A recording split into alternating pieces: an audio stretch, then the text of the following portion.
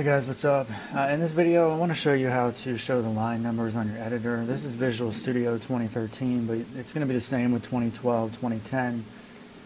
And as you can see here in this CSS file, I have no line numbers, and that's really annoying. I don't know why that's not on by default, but what you want to do is go to Tools, Options, click on Environment, click on Text Editor, go to General, down to all languages, and then click show line numbers. Alright, and that's it. Thank you.